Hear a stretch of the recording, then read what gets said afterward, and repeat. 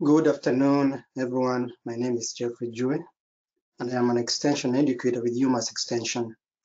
Thank you for joining us today for TikTok with Tick Report webinar. This webinar is co-sponsored by UMass Extension Landscape, Nursery and Open Forestry Program and UMass Laboratory of Medical Zoology. In today's webinar, Dr. Stephen Rich, who is a professor of microbiology and director of University of Massachusetts Laboratory of Medical Zoology, and Dr. Kirby Stafford, chief scientist at the Connecticut Agricultural Experiment Station and Connecticut State Entomologist, will discuss tick management strategies and applicable to landscapes in the Northeast. If you have any question during the webinar, please type it in the question box on your control panel, and Dr. Rich and Dr. Stafford will answer the questions. After the webinar, there will be a short survey. Please complete the survey before exiting the webinar. And now, without any further ado, here is today's webinar.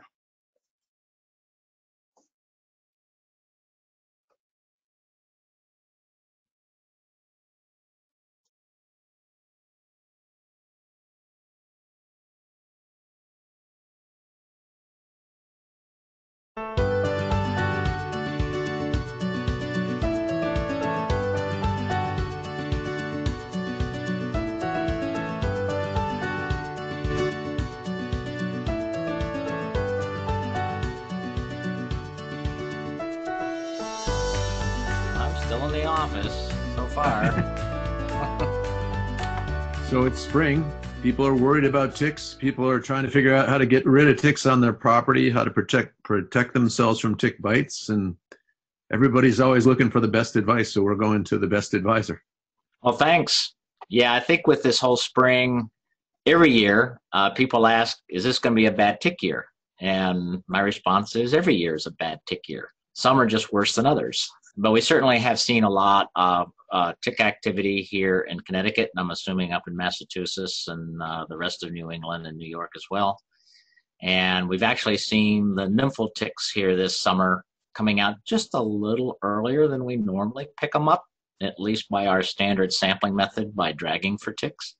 And we're also seeing them coming into the tick testing laboratory here at the Connecticut Agricultural Experiment Station. So I'm assuming you're seeing the same thing up there in Massachusetts. We are, but still predominantly adults. Yeah, the adults numbers are still there, but they're starting to drop off. And like I said, we're just picking up a few early nymphs now. Okay. Not many, but they're coming in.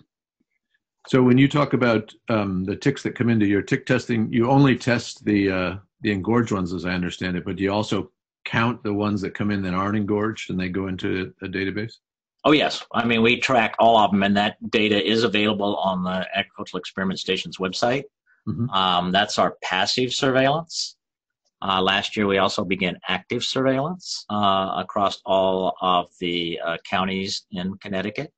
So we actually have two databases now in terms of tick testing, because most of the specimens that come into our tick testing laboratory here in Connecticut, even though they come from all across the state, it's heavily weighted toward Fairfield and New Haven counties in the south central and south western part of the state.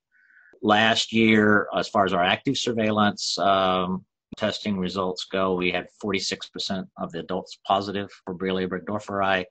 And then we also had 15% of the nymphs that were positive. And then we had lower rates for Babesia and Anaplasma and other pathogens as well. How would you comment about the certain labs in the country that are finding high percentage of Bartonella in ticks? Bartonella is an open question. There's no evidence yet that the tick is transmitting it yet. Those studies haven't been done. The fact that you find them infected means they pick it up. But as you know, that doesn't necessarily mean they're capable of transmitting it. That's a question that still needs to be answered.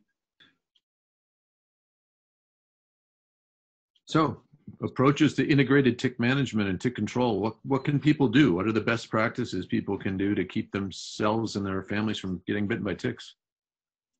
Okay, so there's a variety of approaches that have been looked at, both from a research standpoint and from a, practical standpoint. Obviously, education, which is something we're doing today, is very important.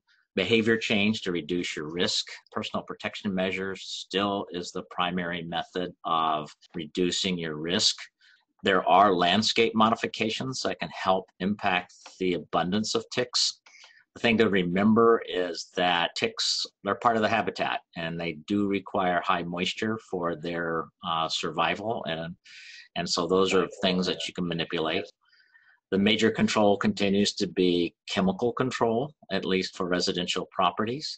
So then you get into synthetic insecticides, a lot of interest in botanicals or essential oil-based compounds, or the so-called natural compounds. Research has been done on biological control. A lot of research has been done on host reduction or exclusion. That's primarily focused on white-tailed deer. Host-targeted acaricides, which is targeted toward white-tailed deer, as well as the white-footed mice, and then host-targeted vaccines. Again, that's targeted toward the white-footed mouse. Our major tick that we're dealing with here for most people is our black-legged tick or deer tick. It's a 3-host tick, which means that each stage feeds on a different host animal. So you have a larval stage, a nymphal stage, and the adult male and female stage. The immature stages, those larvae and nymphs, feed predominantly on rodents and birds, although this tick is not picky. It'll feed on anything. And then the adult stage of the tick tends to feed only on medium to large mammal hosts, with white-tailed deer being the principal host for the adult stage. The white-footed mouse, which as well as secondarily chipmunks and shrews, are also reservoir hosts. This is where the tick picks up the pathogen. So basically, I like to just make it simple for people that ticks out there in the wild will infect a new generation of mice, and then the mice are there to infect a new generation of ticks, and that's how it's maintained in the wild. So the mice are what we call a reservoir host. Deer do not infect the ticks that they feed on them, but they play an important role in the reproductive success of the tick. So that's why you see in these methods, when you talk about host reduction or exclusion and host-targeted acaricides, these are approaches that have been researched to look at impacting either the abundance of ticks on these animals or the risk of their becoming infected. And we can simply go through these in more detail as we talk about this. Getting back to the question of risk, obviously that's going to impact what kind of practices that you're going to do. And this was based on a survey done by a health department here in Connecticut for ticks that were being submitted to the experiment station for testing. They had a detailed questionnaire. People were asked what activity you were doing when you picked up the tick, and most estimated, about 74%, said they were just outdoors right at home. 21% were in activities away from the home, and 5% in the neighborhood. When these people are asked what activities you are actually doing when you think you picked up the tick, not surprisingly, play outdoors, 47% was the response. And if you look at the national Lyme disease statistics, what's the highest rate of Lyme disease? It's in children. The lowest rate is in people in their 20s, and then it increases up to the middle years, probably associated with home ownership, which you see reflected in these statistics where higher risk activities like yard work, 18% of those tick submissions, gardening, 12%. So it's clear that the residential environment for many people poses a high risk. A lot of the control efforts, therefore, are focused or have been focused both practically and from a research perspective on the residential environment. Yeah, I'm always surprised anecdotally when someone will say they wouldn't think about going for a hike or, going to the nearest state park and going for a hike without their permethrin-treated clothing or whatever protection they use. But they don't think about doing that when they go play in the garden, work in the garden, or, do things in the backyard, or vice versa. They would never go in the backyard without doing those measures, but then they don't think about it when they go to the beach. This is right.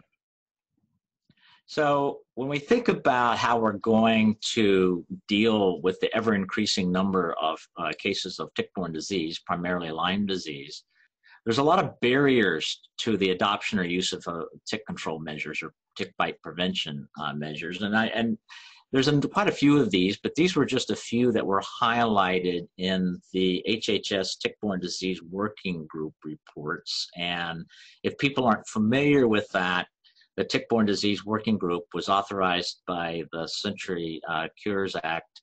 And so the first report to Congress, which is a nice kind of executive summary of all the different subcommittee reports to that working group, was published in 2018. It's the report to Congress for 2018. It's available online.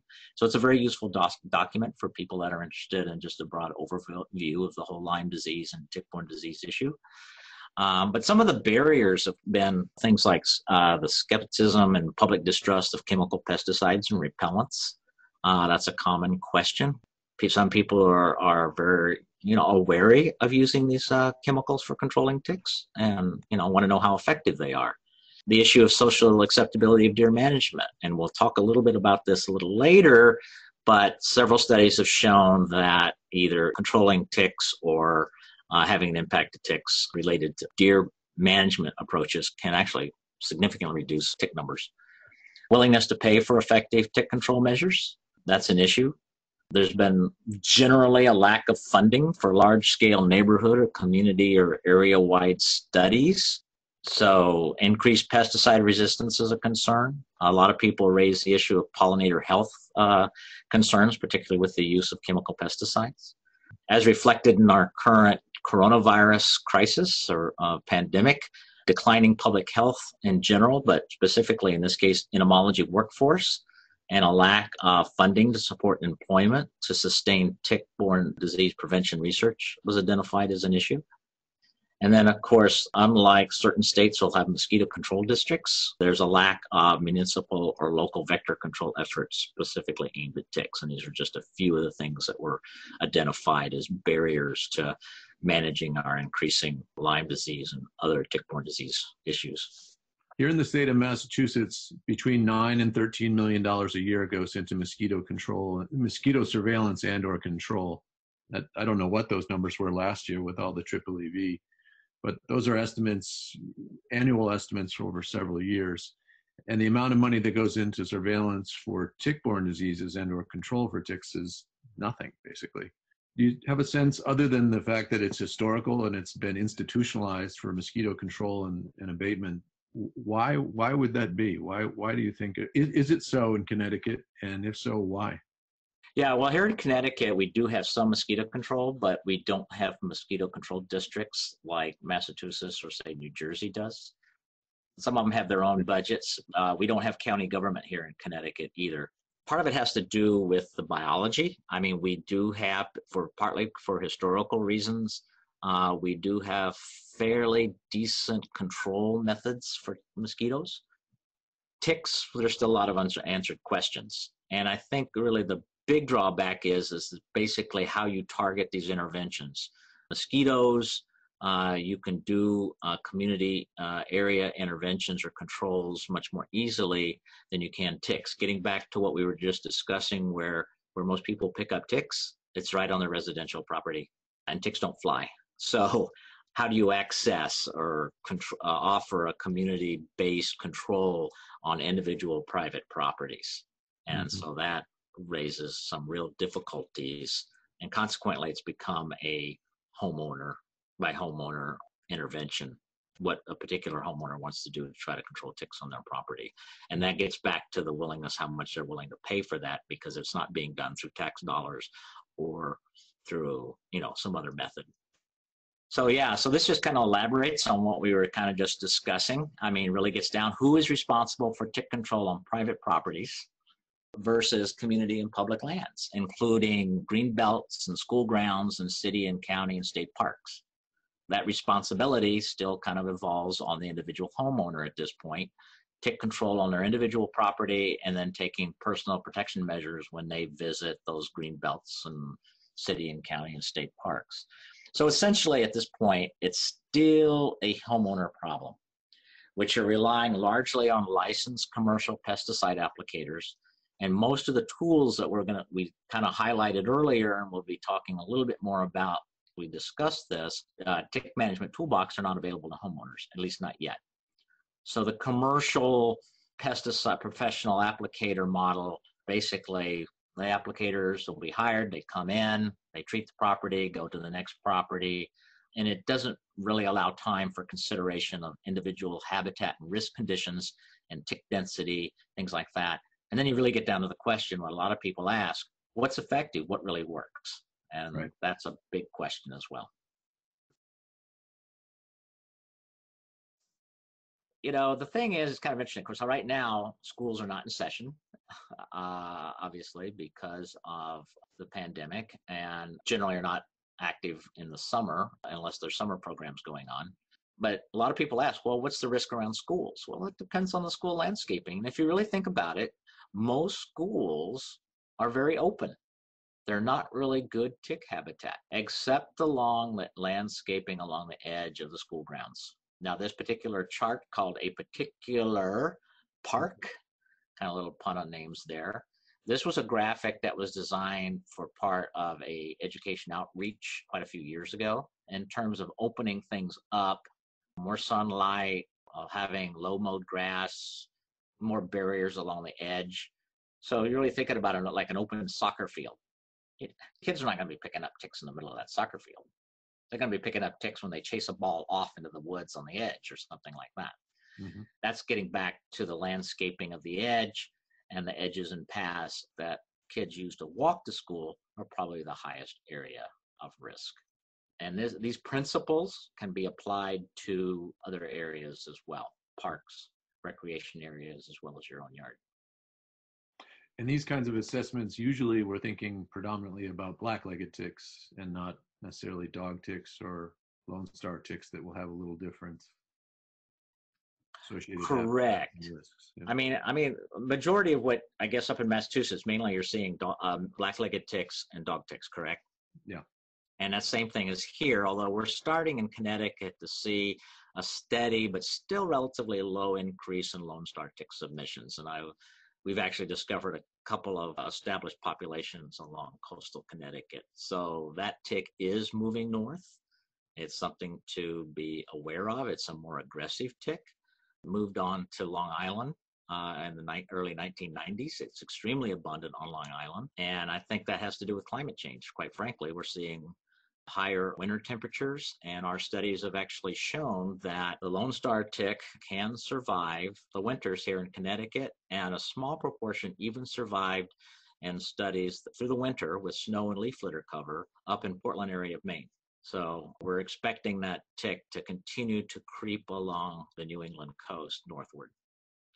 We see Lone Star ticks from every county in Massachusetts. We don't believe they're established in every county, but Larry Dapskis in Barnstable County has identified a spot in Cape Cod, Sandy Neck, where they're established.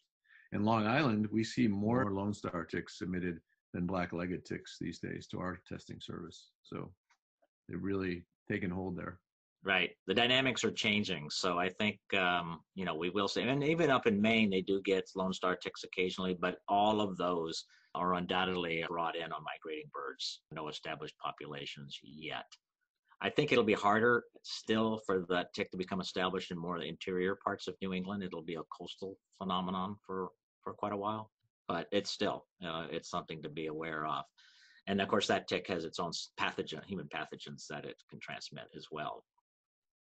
Now, in some place like Long Island, can you imagine a scenario where there'd be some kind of competitive exclusion where Lone Star ticks would outcompete black-legged ticks for some limiting resource, whether it's adult hosts or they feed all three stages on white-tailed deer. So could they be squeezing out black-legged ticks for adult breeding sites on those white-tailed deer? It's possible. There's not a lot of data on that. There is some in habitat differentiation on Long Island. Talking to the people there, more of a moisture drier versus more moist soil areas. There seems to be some kind of a habitat differentiation there as well. But it's possible. The one site I discovered in Connecticut with huge numbers of Lone Star ticks, there was a few black-legged ticks there and a few dog ticks, but not many. And predominantly what were on the deer, heavily infested with just strictly Lone Stars. So as we were talking about the risk at schools, where I think the children would be most likely to pick up a tick if they're actually cutting through the woods to get to school. The thing to think about here, it's kind of interesting that we're seeing a lot of state parks either closed or closed early simply because of the number of people that are taking advantage of being outdoors. here, particularly with the coronavirus stay-at-home orders, combined with the encouragement to go outdoors, but keep your social distancing. That's important.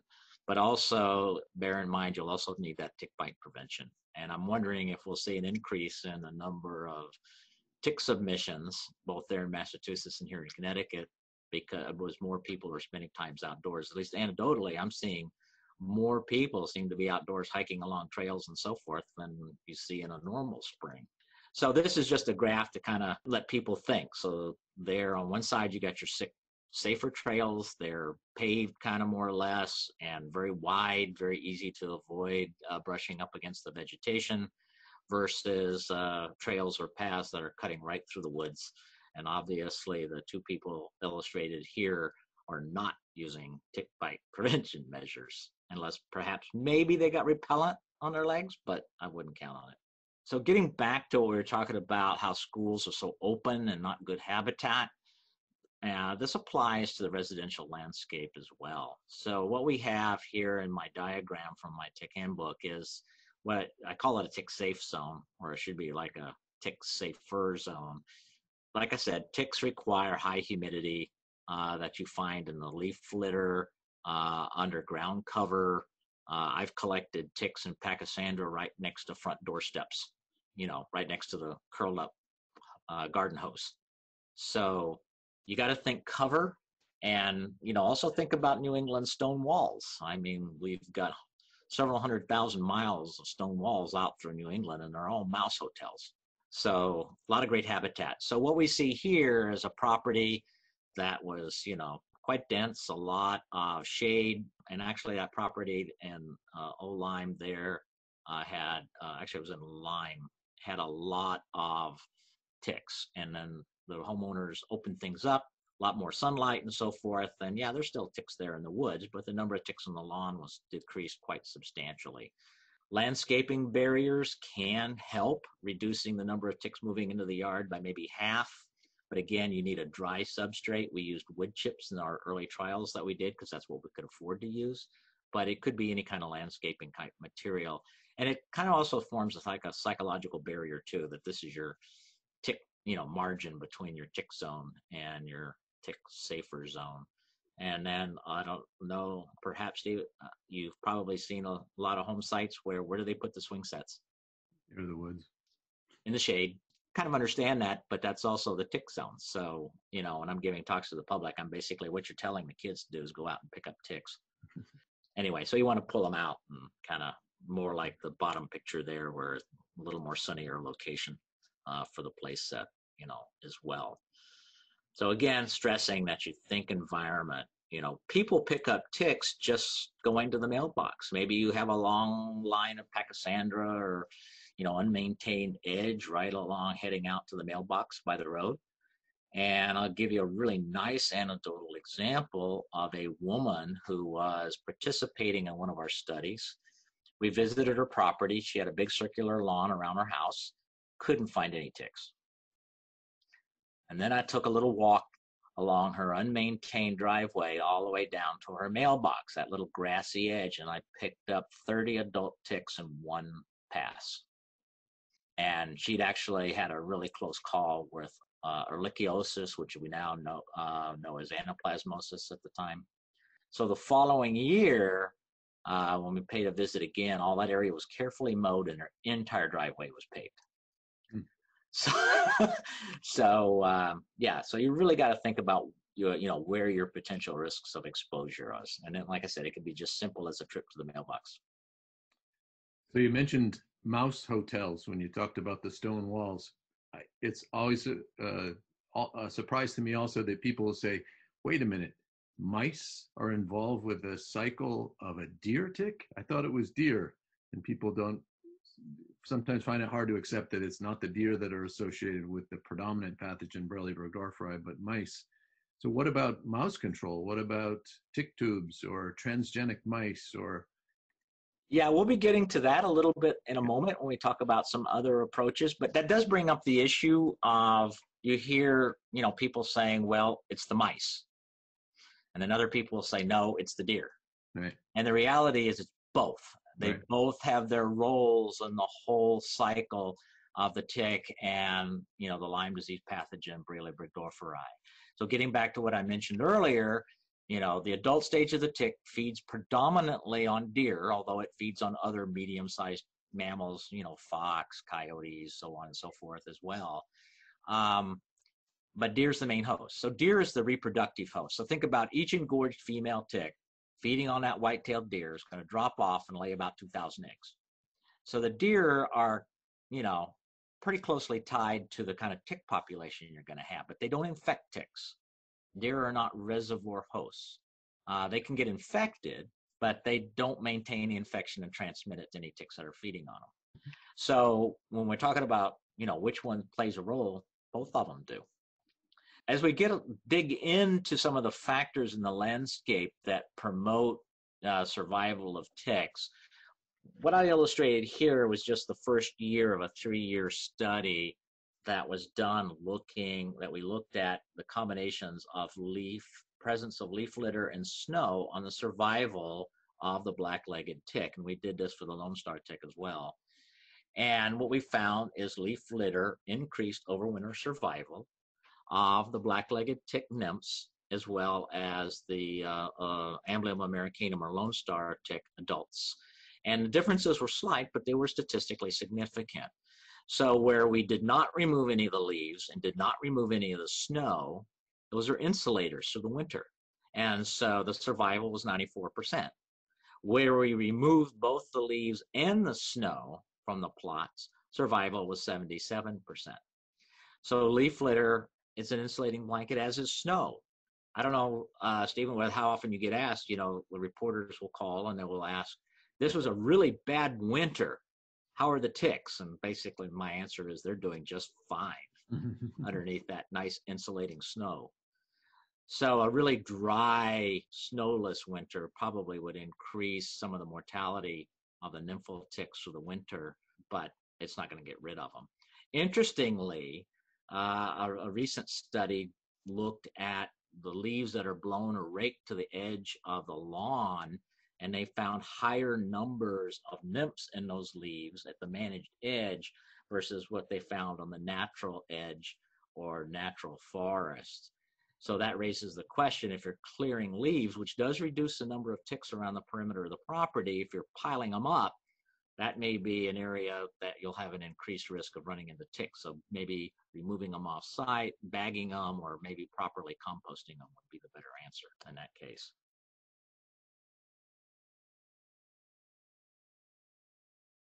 So that kind of covers a landscaping aspect of things. Mm-hmm. So as I mentioned earlier, the primary method of controlling ticks on the residential property is by the application of acaricides. These are basically insecticides that are used for ticks and mites. They're closely related. That's why they're called acaricides. The predominant class of insecticide that's used today are the pyrethroids. Pyrethroids are synthetic derivatives of the natural pyrethrin, and also among some of the most common ornamental turf insecticides that you can buy, either both by homeowners as well as professional applicators. So this chart basically summarizes some years of research that's been published that was actually summarized by Lars Eisen and Mark Dolan in a paper in 2016. There's been other work since then. But basically you can see that if you look at reduction of nymphs, most of the studies found very high control with the applications of these various pyrethroid insecticides, lasting up to many weeks, depending on how long the study was actually conducted. Classic carbaryl, or 7, that a lot of people may be familiar with, was also quite effective for periods of weeks to almost several months. And again, I think the real issue with these is not that the insecticides or acaricides are not effective. It just happens to be how well they're applied and where they're applied. Mm-hmm. So going back to that earlier illustration of the yard, the majority of the ticks that I've collected at homes, were within 3 yards of the edge of the lawn with the stone walls, the forest edge, ornamental plantings. You don't find them out in the open, sunny, manicured front lawn. So that's generally where the applications are made. But again, that might not necessarily be the only place you'll encounter ticks. So there was a large tri-state study that looked at the application of bifenthrin, the first pyrethroid listed in this chart, although they only got 60% control, which kind of surprised me, actually. I would have expected better. But nonetheless, they had a large number of homes that were treated with the bifenthrin. They had an equal number of homes that were sprayed with water. And so then they looked at, there was actually, let me put it this way. At the end of the study, they found no difference in the number of people getting tick bites or getting Lyme disease between the treated and untreated properties. So does that mean it doesn't work? Well, it means the application didn't reduce the risk of getting Lyme disease. It probably killed ticks. So that gets also get back to our earlier discussion about where people are actually picking up ticks in their yard. Again, these were just perimeter sprays. The entire property was not sprayed. And getting back to my example of just going down to the mailbox, if that wasn't an area that was sprayed, you'd still be at risk of, picking up ticks. Another area that I spent a lot of time working with actually led to the registration of Metarhizium anisophili for tick control. This is a fungus. These entomopathogenic fungi, and there's a number of them, are fungus that are specific to killing insects. And it varies depending on the type of fungus and the insects that they'll affect. But it's a biocontrol. And so the studies have ranged from 36 to 96% control with the application of Metarhizium anisophili. It goes under the trade name MET52. So it's generally, I would expect probably around more the 70% range control. That's what we got in some of our work, but it's certainly an alternative to using chemicals. It's a suspension of the spores. For people that perhaps are familiar with Bacillus thuringiensis, BT, for caterpillar control or mosquito control, it's analogous to that. It's a biocontrol. But given the concerns with pyrethroids or other chemical insecticides, there's been a lot of interest in products that are botanically or essential oil based. And most of these are basically off what the EPA calls their 25B list. So if people are interested in knowing what those are online, just simply look up the EPA's 25B list. This is your minimum risk compounds.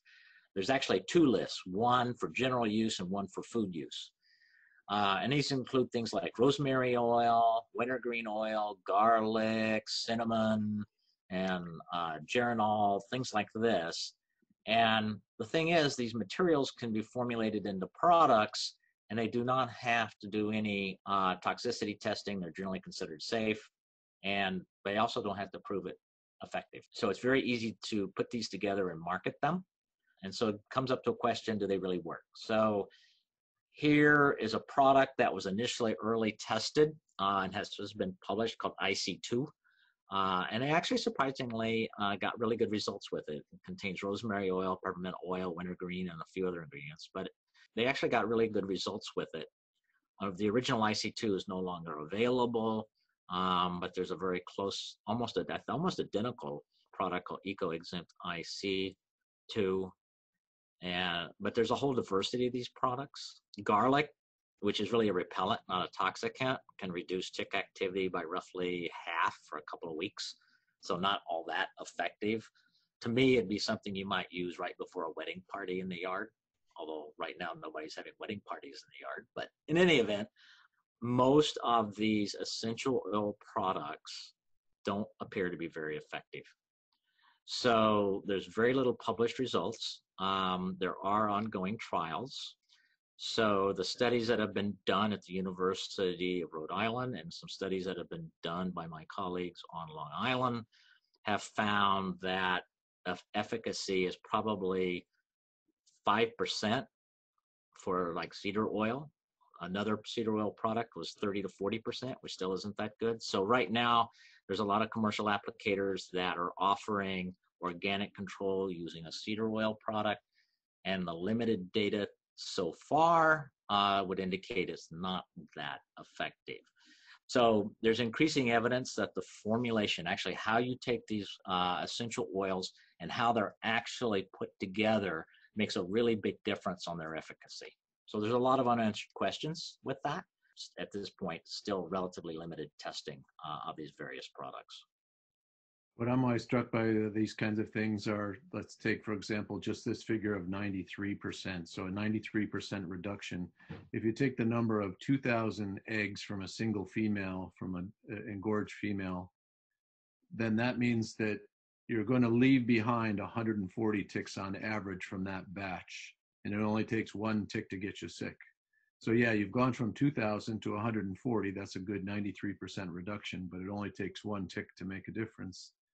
And the other aspect of this is, if you've got 93% coverage in your backyard, but then you wander through the path to go to the neighbors for a barbecue, and the path doesn't have the treatment, or the neighbors don't have the treatment, your 93% protection is something less than that at that point.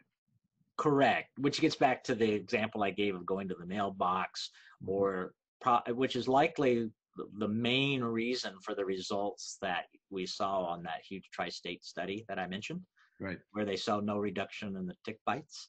So you're balancing, we know that these compounds, these chemicals will kill ticks, but you get into issues of coverage, the quality of the application, the penetration of the vegetation, all these kind of other factors that impact true real-world efficacy. Yeah, I think it just all ties into your very first slide, which I think is the great message of an integrated approach. So you got a product that's 100% efficacious, still wear your DEET, still think about permethrin-treated clothing, still do your tick checks, still do everything else that you're doing in addition, right? Right. So even if you kill 100% of the ticks where you make the application, that application isn't going to cover everywhere. No, I think that's a good point to be reminded of.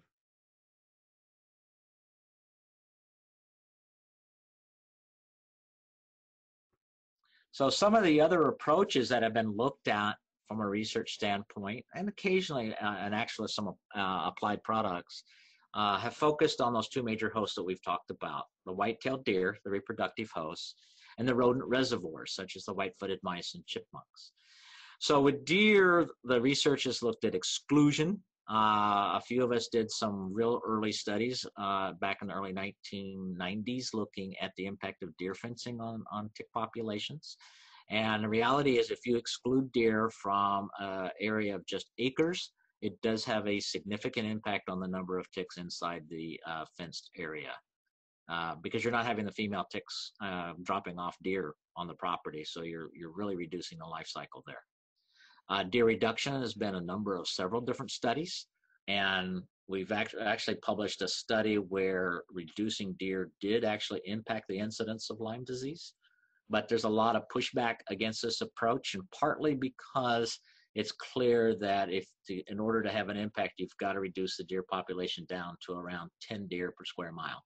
And typical densities really run anywhere from 30 to 60 or more in many areas. So you're talking about a substantial reduction required to impact the population.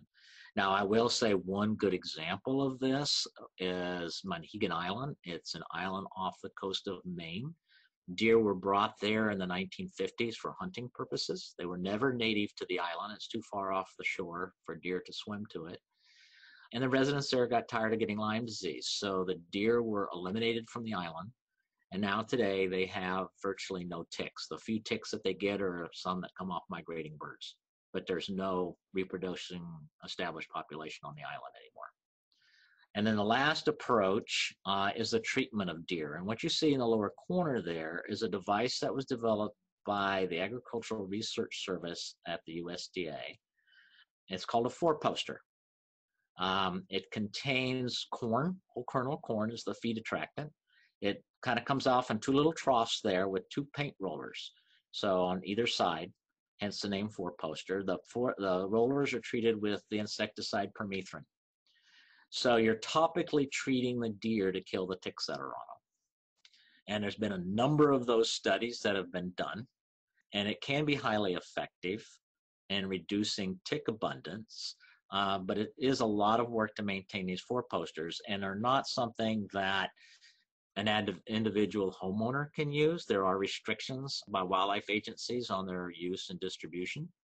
New York does not even allow them, with only a couple of exceptions on Long Island at this point. You know, they take a lot of work. We're actually using them right now on that island where we found that huge population of Lone Star ticks, and we're actually really significantly knocking down the population there through this approach.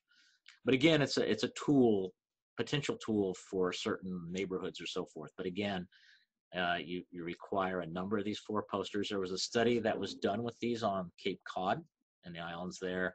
They did not get much results, and part of that is they were trying to see if they could get by with a lower density of these 4 posters.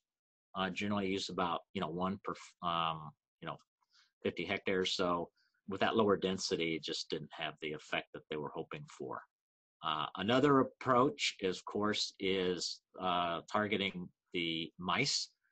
The original product approach for that were the tick tubes. There's actually 2 brands of the tick tubes now. These are permethrin-treated cotton balls. The idea is the mice would take the cotton back to their nests, and it would kill the ticks there that are on the mice or present in the mouse's nest. I should point out chipmunks do not use these. So some very early studies with these tick tubes found some reductions on the mice, but no impact on the number of infected ticks on the treated properties. A more recent study that just came out did show some reduction in questing ticks on the property. I don't remember exactly what it was. I think it was around 20% or so. Another approach is the bait box. I should mention that the cost of the tubes is roughly about $3 a tube. The bait box, on the other hand, uses fipronil. Fipronil is the active ingredient in Frontline for flea and tick control on dogs and cats. And application of Frontline to a mouse, it'll kill any ticks that mouse encounters for up to 30 days. So that's the concept behind this. You got 2 non-toxic food blocks inside. There's a wick containing the fipronil. Mice come in to feed, and chipmunks can access it as well. And if they get treated, then instead of picking up ticks and infecting them, they should be picking up ticks and killing them. So the original study with this that we conducted on an island in Connecticut was quite successful. However, it was an island population. And subsequent studies have shown various degrees of impact by using this box. So they're put out about every 30 feet around the perimeter of the property, ideally in 2 rows, but they cost around $40 a piece. It's professionally applicated or applied. This is not a homeowner product. The tick tubes you can buy yourself. So these are the approaches that have taken in terms of trying to reduce either tick numbers or infection rate in the ticks tied to the animal hosts. So I didn't figure we'd have a whole lot of time to talk about all of the integrated approaches that could be taken, and we'll discuss this a little bit, but I thought these are 2 publications on integrated tick management in the Journal of Integrated Pest Management, and they're both open access, so they're readily available to anyone who wants to read them. And it's kind of reviews of the various studies that have been done with this approach. So all the tools that are available, from spraying, treating mice, treating deer, landscape work, all that has been examined at one point or another in various studies. Although there has been few true integrated studies with the black-legged tick. We did publish one where we looked at a combination of spraying that Met52, that fungus-based product, along with the fipronil bait boxes, and we got a 66% reduction in the risk of encountering even one infected nymphal tick. So those approaches can have an impact, but again, they're not 100%. But this research is continuing, and there are several other integrated studies that are going on right now. So we'll see. That's one of those areas that was identified that more funding needs to be done to see what really works for people. we've kind of make a quick go through on some of these tick control measures and so forth, and we didn't really go into a whole lot of detail on personal protection measures, but none of them will do anything if you don't use them. So this, I highlighted a study of a national health style survey that was published back a few years ago, and they looked at the use of the prevention measures within each region. So what I tore out of that national survey was New England and the Mid-Atlantic states. And so what they showed was, in this graph here, you'll see percentage of those reporting tick exposure of a household member in 2009. And then percentage of those reporting a healthcare consultation because of that. So in New England, 29, almost 30% reported a tick exposure in just that 1 year. In the Mid-Atlantic states, it was 24%. So if you look at the chart overall nationally, you'll see only 21% were using a repellent, a little higher in New England, 26%, 26% in the Mid-Atlantic states as well.